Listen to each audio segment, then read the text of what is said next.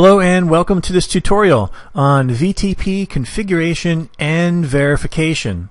Now, we've already covered all of the concepts and theory behind VTP, and if you haven't yet checked out that tutorial, I recommend you do it before continuing with this particular video. Now, the good news is, compared to all of the theory we had to cover, all the different concepts and details, the actual configuration of VTP is pretty simple, and that holds true as well for the verification commands. So the good news is there's not a lot of stuff you have to remember here. We're going to start off by configuring a VTP server and a VTP client. We'll take a look at how to verify our configurations and to make sure that VTP is functioning properly. And then we'll finish everything off by going over some tips and tricks to VTP.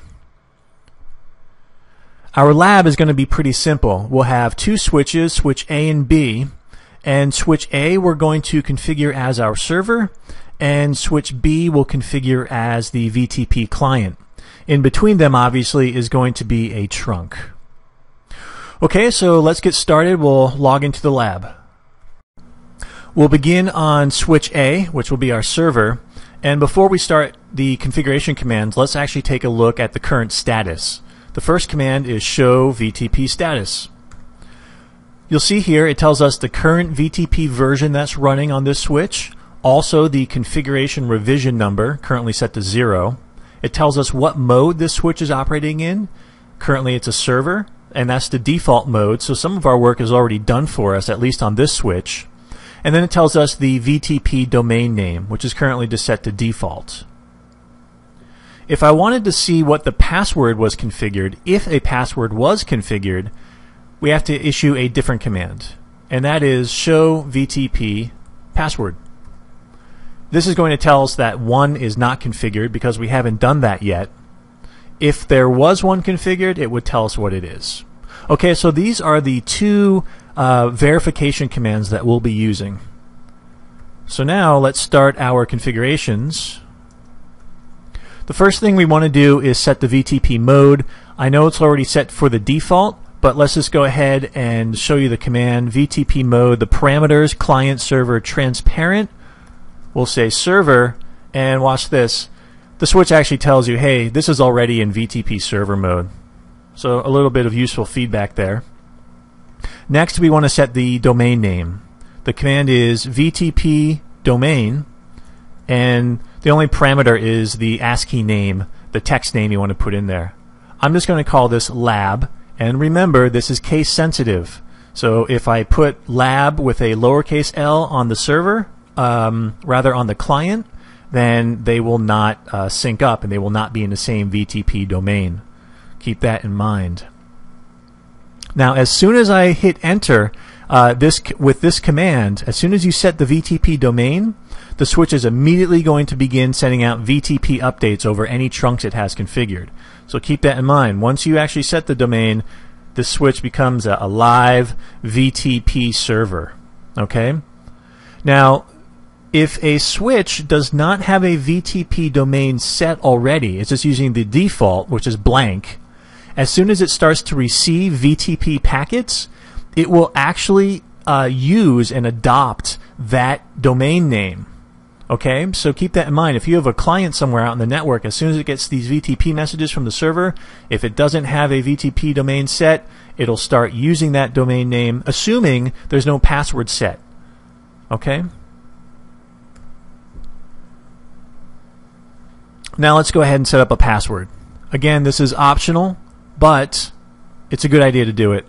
I'm going to make mine very simple. Do not use the password Cisco in your production network. Make it more complicated than that. We're not going to do it, but if we wanted to set up VTP pruning, the command is just VTP pruning, and there are no parameters after that. Also, if we wanted to specify a particular version of VTP, it's just VTP version, and you see we have two choices, 1 and 2. I'll just put 2. And it actually tells us, hey, you're already in version 2. Okay, so those are all of the available VTP configuration commands. Like I said earlier, not too many. Now let's go ahead and take a look at our status again, show VTP status. And you can see now we have the VTP domain is set to lab. Everything else pretty much stays the same. And show VTP password. It'll tell us the password this time. Okay, so that is the server configurations. Now let's go ahead and jump on the client switch and configure that. Okay, on switch B, before we make any configuration commands, let's take a look around. So we'll issue the show VTP status command, and we'll see something different here right off the bat. VTP version, it's running version 1, but it's telling us it can run version 2. That's good to know. The configuration revision number is 0, and it's currently operating in the default mode as well as server. It already has a domain name configured, so perhaps this came from a different network already. No VTP password is configured.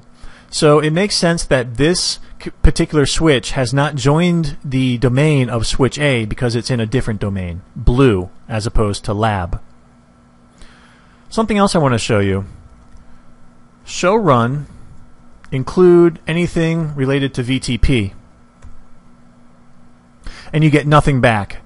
Why is that? Well, VTP configuration commands are not stored in the running configuration. They are stored in the vlan.dat file. So we are kind of limited to the show commands for verification and also the show VLAN brief command. So just keep that in mind. Let's take a look at our VLANs as well. You can see we have VLANs 1 through 10, 55, 56, and 99. Now switch A has a different set of VLANs. It has 1 through 10 as well, and it has 99, but it does not have 55 and 56. In fact, instead it has 22. So remember, the switch with the higher revision number is going to be the switch whose VLAN configuration is adopted by the other switches. So if we do this properly, switch B, when we're done, is going to have VLAN 22, and it will actually delete and remove VLANs 55 and 56. So this is a good test for us to actually see what happens when the revision number is lower than that of the server and it adopts the new configuration. Okay, so let's get started. We're safe to add this to the domain because the revision number is 0. It's as low as it can get, so we're not in danger of overriding the server. First, let's make this a client. So VTP mode, client, and now let's change the domain name. VTP domain, remember, case sensitive, so it's an uppercase L for our example. And we now have to add that password, VTP password, and we said it was Cisco. Now let's jump out of configuration mode and see what we have. Show VTP status. We're still running version 1. We're operating as a client, and our domain name is lab. So the commands worked properly. Check out the password, and that's working as well. So how do we test this? Well, let's take a look at our VLANs. Aha, look at that. VLAN 22, and I named it new VLAN on switch A, is now on switch B, and you'll see 55 and 56 were deleted.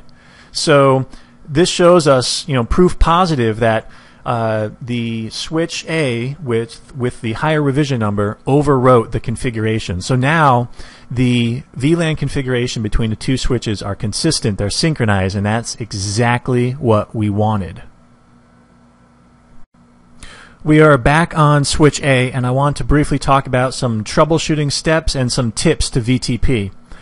If your VTP client or server is not joining a VTP domain, the first thing you want to check is, are there any active trunks between the two switches? Remember, VTP messages only traverse trunk links. So quite simply, issue the show interfaces trunk command, and in fact, here we've confirmed we do have an active trunk between switch A and switch B. So that's the first thing you want to check. The second thing goes to your VTP configurations. So if we look at the status, we want to make sure that the domain name is exactly the same on all switches. And remember, it's case sensitive. Finally, check out the password. This is also case sensitive, and if it's not exactly the same on all switches in the domain, they will not join the domain and synchronize their configurations.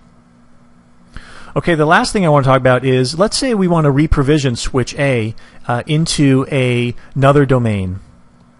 And remember, the switch with the highest revision number will cause all other switches to synchronize to its configuration. So when you add a switch to a VTP domain, it's best practice to get that revision number down to 0. And there's a really simple way to do this. You can just jump into configuration mode and change that particular server to a transparent mode server, and then you can change it back to a server or a client or whatever you want. You can adjust your domain name, and that way the VTP revision number will go back to 0. You can also take a more drastic approach of deleting the vlan.dat file, because that's where the revision number and the domain name are stored. Okay, so just keep that in mind. It's best practice to get that revision number down to 0. Alright, let's summarize what we covered. There are only 2 commands required in order to enable VTP, and that is the VTP mode and domain commands. The other 3 are all optional. However, keep in mind it's a best practice to configure a password. Now, in terms of verification and troubleshooting, we have a lot of options. We have 2 commands, the show VTP status and password commands, and I've also listed the show VLAN brief command because that's a good way to indirectly confirm VTP. Remember, we can see if the VLAN configurations are synchronized by using that command. Now, if you're having trouble with bringing a switch into a VTP domain, remember to confirm that a trunk link is active between that switch and another switch, and also confirm your VTP configuration. Specifically, the domain and the password are case sensitive. Finally, it's a best practice to reset the revision number of a switch to 0 when you add it to a domain. That way there's no chance of it overriding the configurations of other switches and causing an outage. Okay, so that's it. That is the VTP configuration and verification tutorial. Thanks for watching.